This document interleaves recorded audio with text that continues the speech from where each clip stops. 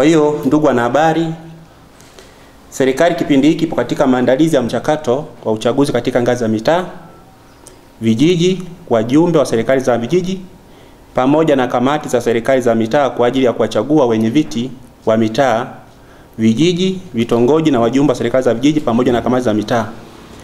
Tunatambua pia kwamba viongozi hawa wanapatikana baada ya kupitia mchujo ndani ya vyama vyao vya siasa na kisha kuchaguliwa na wananchi. Aidha, uzoefu unaonyesha kuwa mchakato wa kuwapata viongozi hawa hugubikwa na vitendo vya rushwa ndani ya vyama vyao wakati wa kura za maoni, wakati wa kampeni na wakati wa siku ya uchaguzi. Napenda kutumia nafasi hii kuwa Takukuru mkoa wa Njombe imejipanga vyema kukabiliana na vitendo vyovyote vinavyokatazwa kwa mujibu wa sheria ya uchaguzi na kwa mujibu wa sheria ya kuzuia na kupambana na rushwa ya mwaka 2007. Na atakayebainika, hatua za kisheria zitachukuliwa mara moja. Taifa letu linawahitaji viongozi katika ngazi zote kwa ajili ya kuwatumikia Watanzania kwa maendeleo ya Watanzania.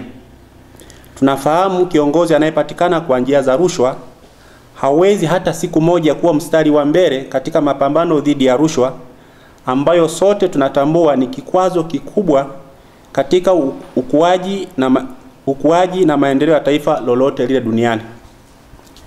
Takukuru mkoa wa Njombe inapenda kuwakumbusha wananchi wa mkoa wa Njombe kuwa tunayo haki na wajibu wa kikatiba wa kuchagua au kuchaguliwa kwa mujibu wa sheria za nchi na zile za vyama vya siasa.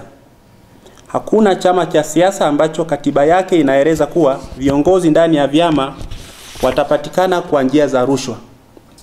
Kwa mantiki hii basi, niombe viongozi wa vyama vya siasa kushirikiana na Takukuru katika mchakato mzima wa kuwapata viongozi ndani ya uchaguzi ujao, kwa maana uchaguzi wa serikali za mitaa, hatimaye uchaguzi mkuu kwa ajili ya kuwapata wabunge na rais, kwani wanayo nafasi nzuri ya kuweza kuwabaini wale watakaojihusisha na vitendo vya rushwa. Ni ukweli ulio wazi kwamba kiongozi bora hapatikani kwa njia za rushwa, bali viongozi wanaopatikana kwa njia za rushwa ni bora viongozi, kwani baada ya kupatikana hawatawatumikia wananchi, bali watatafuta nafasi hizo kwa lengo la kujinufaisha au kutafuta maslahi binafsi. Ni rai yangu kwa wananchi wa mkoa wa Njombe kushirikiana na Takukuru kuwabaini wale wote watakaojihusisha na vitendo vya rushwa kabla, wakati na baada ya uchaguzi. Namalizia kusema penda nchi yako, kataa rushwa. Taarifa hii imeandaliwa na Chalse Mulebya, kaimu mkuu wa Takukuru mkoa wa Njombe, tarehe 26 mwezi wa 3 2019. Asanteni. Kweli swala la rushwa ni swala baya sana kwenye chaguzi. Sasa hivi tunaelekea kwenye chaguzi 2019 2020. Kweli rushwa ni jambo ambalo linauyumbishaga sana siasa za nchi, lakini pia ustaarabu wetu unaharibiwa sana kutokana na rushwa. Lakini katika swala la rushwa niseme tu, pengine kuna vyombo ambavyo tunawapa mishahara kwa kazi maalum kwa ajili ya kuhakikisha kwamba rushwa haifanyiki kwenye chaguzi mbalimbali. Experience ya miaka ya nyuma, rushwa zinafanyika sana kwenye kura, kwa mfano za maoni. Unakuta wale viongozi ambao watagombea kwenye vyama kuelekea kwenye uchaguzi. Ukifuatilia kwa umakini sana utagundua kwamba kwenye chama tawala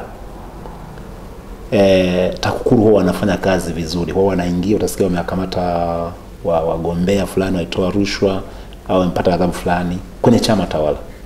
Lakini Takukuru pia huwa inajisikia kama ni chama tawala hivi. Ndio maana huwezi kasikia Takukuru wameingia chama kingine kwenda kufuatilia mwenendo wa uchaguzi katika vyama vingine. Hili jambo nadhani katika tawala wa vyama vingi si sahihi. Mimi nilidhani Takukuru atakuwa waende kwenye vyama vyote bila kujali ni chama gani, kama ni chama tawala au sio tawala, sababu rushwa ipo. Binadamu waliopo kwenye chama cha upinzani au tawala ni wale wale. Kwa hiyo tunakwenda kwenye uchaguzi na wote mnajua kwamba hii ni awamu ya 5, awamu ya mzee John Pombe Magufuli, mwenyekiti wa chama chetu na rais wa Jamhuri ya Muungano wa Tanzania. Mnajua jinsi anavyochukia na kupiga vita rushwa, na sisi kama viongozi hatuna budi kumuunga mkono kwa nguvu zote. Na sisi kama Chama cha Mapinduzi, uchaguzi unaokuja ninaamini rushwa haitakuwepo, kwa sababu kwa mujibu wa kanuni na taratibu za chama chetu na hasa mabadiliko makubwa yaliyofanywa kwenye katiba yetu, kiongozi yoyote atakayejihusisha na kutoa rushwa, kutafuta madaraka kwa njia ya rushwa, vikao halali vya chama havitamteua. Kwa hiyo yoyote atakayejihusisha na utoaji wa rushwa kwa maana ya kutaka madaraka kwenye uchaguzi ujao, kwanza atakuwa amepoteza sifa ya kuwa mwana CCM, kwa sababu miongoni mwa maadui wa Chama cha Mapinduzi ni rushwa. Kwa hiyo ukishakuwa mtoa na mpokea rushwa, wewe tayari unakuwa adui wa Chama cha Mapinduzi. Kwa hiyo na sisi tunaunga mkono kauli ile kwamba Chama cha Mapinduzi hakitalea rushwa, na ninaamini ndani ya CCM sasa rushwa inakwenda kukoma kabisa. Kwa jina naitwa Joakim Maulaga Mwinami. Rushwa ni adui wa haki ambayo inaathiri hata maendeleo ya nchi. Kwa sababu tunachosema kwa rushwa ni adui wa haki kwa sababu ya rushwa itamfanya pengine mpate kiongozi ambaye hastahili katika kuendesha nchi. Kimsingi rushwa haistahili. Kwa hiyo tunashauri kwamba rushwa haistahili, na yule atakayejionyesha kwamba anayo nguvu ya rushwa ni kumkamata.